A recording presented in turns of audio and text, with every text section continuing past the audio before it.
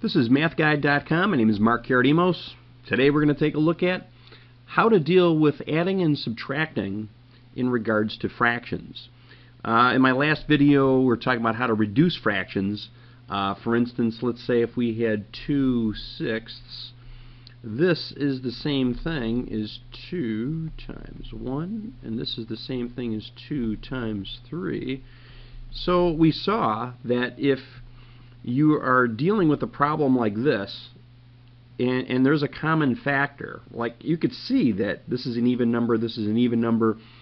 I basically, what I'm doing is I'm dividing the top by 2 and I'm dividing the bottom by 2. And that's why my answer is 1/3. Okay, now I'm bringing this up again, and I'm bringing this up, this reducing, because we actually have to go in the other direction when dealing with fractions sometimes. Like, for instance, in a moment, we're going to be dealing with the fraction 1/8. And can it be reduced? Absolutely not. There's nothing I could divide these guys by to make these numbers smaller. However, let's work in the opposite direction. Sometimes instead of making the numbers smaller, which we call reducing a fraction, sometimes we want to scale the fraction up or make the numbers larger. So let's say I take 1 and I multiply it by 3, and I take 8 and I multiply it by 3. So notice I'm doing the same number top and bottom. Just like we divided the same number top and bottom when we reduce, you have to multiply the top and bottom by the same value. Okay, well, you're going to see that I'm going to get 3/24. So, these two fractions are the same value. Don't get me wrong, they're the same value, except these numbers are just larger. I could divide that top number by 3 and I'll get 1. I could divide the bottom number by 3 and I'm also going to get 8. So they're the same, except this fraction just has larger numbers. And we could do it for other values. Maybe I want to take 1/8, and maybe I want to multiply the top and bottom by 2 to get 2/16, which is the same thing as 1/8. So sometimes it's to our advantage to scale fractions up, as you'll see in a moment.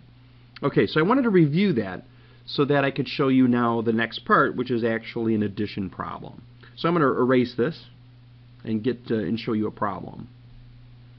Alright, now I've got some space. I could start with an actual problem. So let's say I have 1/8 and I want to add that to 3/4. It turns out that carpenters, plumbers, electricians, people who work in the trades, they have to deal with halves, fourths, eighths, 16ths, 32nds, sometimes even 64ths, and these fractions come up a lot.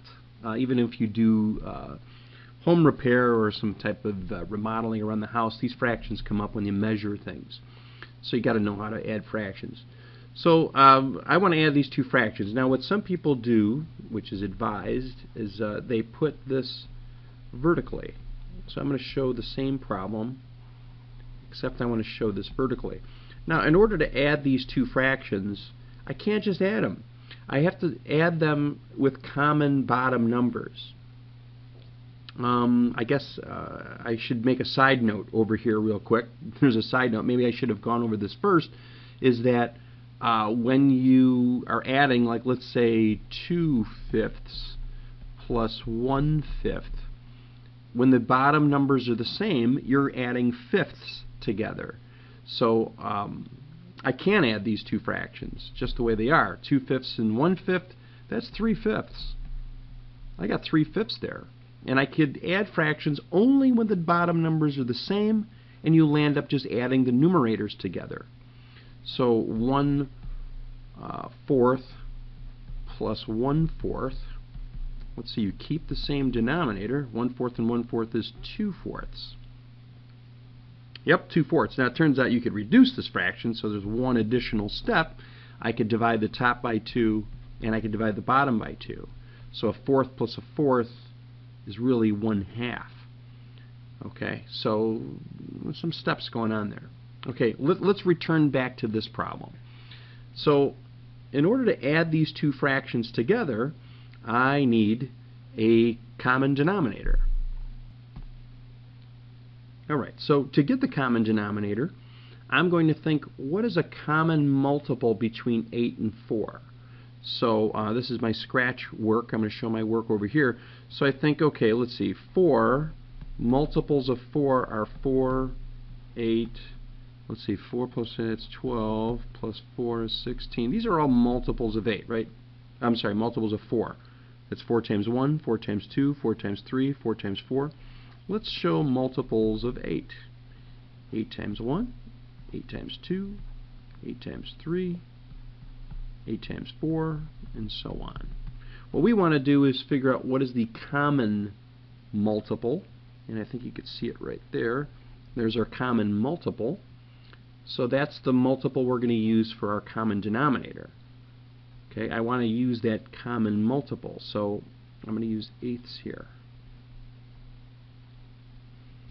Okay, so when they're the common multiple, I could add the fractions. All right, well, here you could see that I'm not really changing the denominator, so it's like I'm multiplying the denominator by 1. And if I multiply the bottom by 1, you got to multiply the top by the same amount. So it looks like I'm getting a 1 there also. So it's staying the same. Now this fraction's not going to stay the same. So 4 times what is 8? 4 times 2 is 8. And if I multiply the bottom of the fraction by 2, I have to multiply the top of the fraction by 2. That's called scaling the fraction up. The opposite of reducing, right? The opposite. We're scaling it up. So 3 times 2 is 6. Alright, so it turns out I now have fractions with common denominators. This is great news because now I can add the two fractions together. So let's see, 1/8 plus 6/8. Oh, well, you keep the same denominator and you just add the numerators together. So 6 plus 1 is 7. So I get 7/8. And there you go. I can't reduce it, right? I can't divide the top and bottom by any number, so that's my final answer. So 1/8 plus 3/4 is really 7/8. Okay, so we just went over one example, and I'd like to do one more. I'm going to erase the space to work on it, so hang on one second. Alright, now that I have some space to work with, let's take a look at our next example. Let's say we have 3/5, and I want to add 2/7. Okay, I want to add those two together.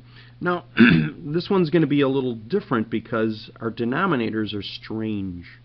Alright, well, I'm still going to arrange this vertically, just like I did for the last problem, so that it's easier to see the common denominator.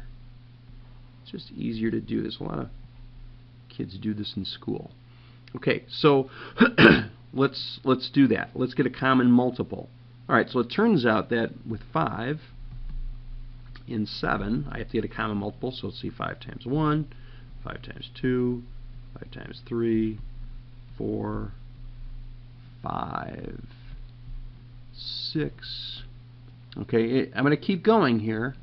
This would be 30, right? And then I'm going to get, the next one would be 35. I'm running out of room, so I'm going to put this comma 35 right there. But it keeps going on forever. Okay, we'll do the same thing with 7. 7 times 1, 7 times 2, 3, oops, slip of the pen, 4, 5, 6, 7. Okay, so we're looking for a common multiple. And you could see the first common multiple is the 35. You could see 35s, and there's the common multiple. So that's the common multiple we're going to use, 35ths.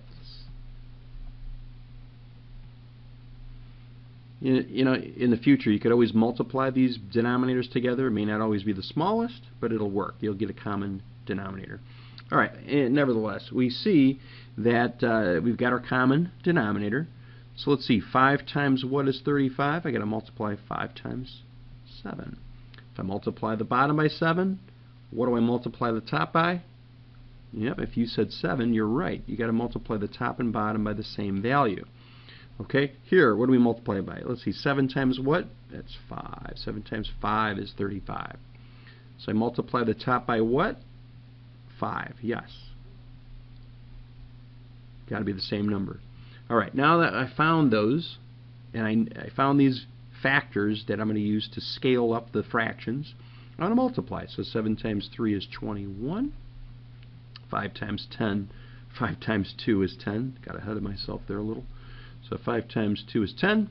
And I now have a common denominator. Okay, so what are we going to do? We are now going to add fractions. Okay, we're going to add fractions. And I've got the common denominator, so you keep the common denominator. Alright, so 21 35ths plus 10 35ths is 31 35ths. And there you have it. That's what this problem would look like. And, there are some other problems that talk about how to do them with whole numbers. Okay, for instance, let's say we had a problem that looked like this, and instead it was 2 3/5 plus, 9 2/7. Let's say we're going to add these fractions together. The problem would be done exactly the same way. You would still get the common denominators just like I did. I would still add these numerators just like I did. And you'd also add the whole numbers. You'd say 9 plus 2 is 11. So your answer is 11 31 35ths. Okay, it works the same way over here. If this was 3 1/8, this is 3 1/8 inches, and we're going to add 2 3/4 inches. Still add the fractions exactly the same way. 3 plus 2 is 5. So your answer would be 5 7/8 inches. Okay, now one thing we didn't talk about is how to do subtraction. So I'm going to do a problem with subtraction. So hang on, I'm going to give myself some space. I'm going to clear this out. Alright, before we start the subtraction problem, there is something that I do want to elaborate on. I have to keep in mind that if I ever have a fraction that looks like this, 7/7, 7 divided by 7, that's the same thing as 1. Let's see, if I have 2 halves, 2 divided by 2, that's the same as 1. 5/5, 5 divided by 5 is 1. So if the numerator and denominator are ever the same, then I also know that that's equal to 1. Why is this valuable? Sometimes I'm going to be in the situation in a moment here that I'll have 2 1/4, and I'm going to have to do some borrowing. So I might want this number larger, this fraction larger. So what I'm going to do is I'm going to borrow. Okay, think of it. I want you to think of this. This is just explaining how borrowing works. I could take one value away from the 2. Okay, so I'm going to take one value away. In other words, I'm reducing this value by 1. Now to make sure I balance this out, I'm going to add 1. Okay, this way I want this fraction to be equal to the original fraction, 2 1/4. So if I take away 1 here, I have to add on 1 here, and then this way it's the same amount. I'm not changing the value of the fraction. I'm just going to change the way it looks. So it turns out that 1/4 and 4/4 is 5/4. It looks strange, but these two fractions are the same value, except this is an improper fraction. I got a numerator that's larger than the denominator. Okay, let's practice that one more time. So let's say we've got 7 3/4. And for some reason I have to do some borrowing. I'm going to take one value away from here, make that 6. But then I'm going to add 1 to this. So I'm going to add 4/4 there. So that would be 6 7/4. That's the same as that. One last time. Let's try 1/8. Okay, subtract 1 from 10, add 1 to the 3/8. So that would be 8/8. So that would be 9 11/8. 9 11/8. And there you have it. You have your borrowing. Okay, so I'm going to clear this out and show you how and why you need to know this. Alright, we're going to take a look at one fraction problem. One, yep, only one. And I'm going to show you how this works. Okay, so you can see that I do not have a common denominator. So what I'd like to do is get a common denominator. So that's 1 4/5. So what I do over here is I show some work. I'd say, okay, here's sixths. Let's see, 6 times 1, 6 times 2, 3, 4. What was that, 24? I'm losing count here. 5, let's see, 5 is 30, 6, and so on. Okay, let's do the same thing with 5. 5 times 1, 2, 3, 4, 5, 6, and so on. Okay, and it turns out that I see the common multiple, and the common multiple is 30ths. So I know now that if I'm going to combine these fractions, I'm going to get a common denominator, and the common denominator is 30ths. Alright, so if the common denominator is 30ths, I play this game. I go, okay, 6 times what is equal to 30? Make that look like a 6. 6 times 5. So I multiply the top by 5. I multiply the bottom by 6.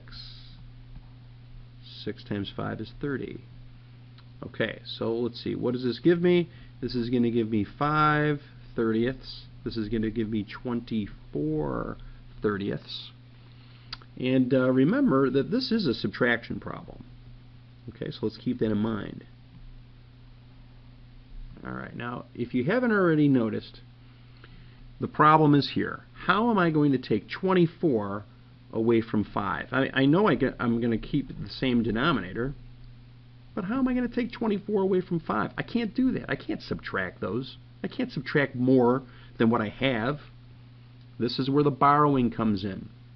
So I'm going to take 1 away from here.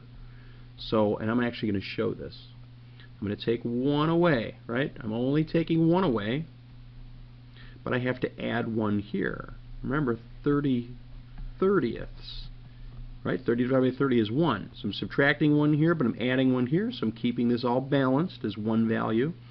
So this is 35 30ths.